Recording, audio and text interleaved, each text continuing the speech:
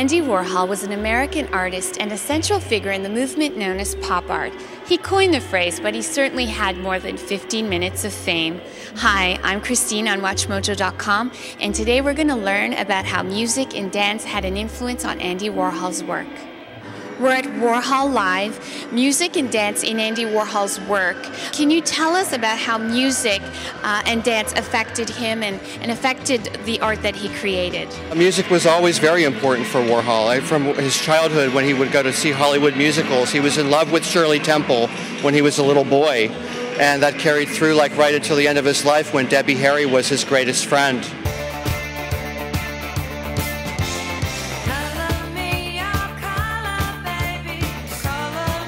For a short time, Andy Warhol was the manager of the Velvet Underground. Can you tell us a little bit about how that affected his life? They were punk before there was punk, and they were so grating on people, like no one really knew what to do with them, but Warhol loved it. And then he also enjoyed Studio 54 and the disco scene. How do you reconcile all these different tastes in music? It has not so much to do with the music as it was the scene, because the Velvet Underground were part of the Exploding Plastic Inevitable.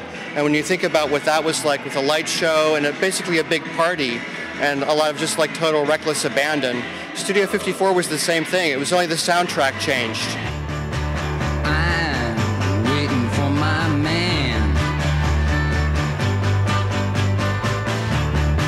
$26. What are some of the highlights of this exhibit? You start with Elvis paintings, and there's a Marilyn painting, and there's work that he did in the 1950s about music, a dance diagram painting.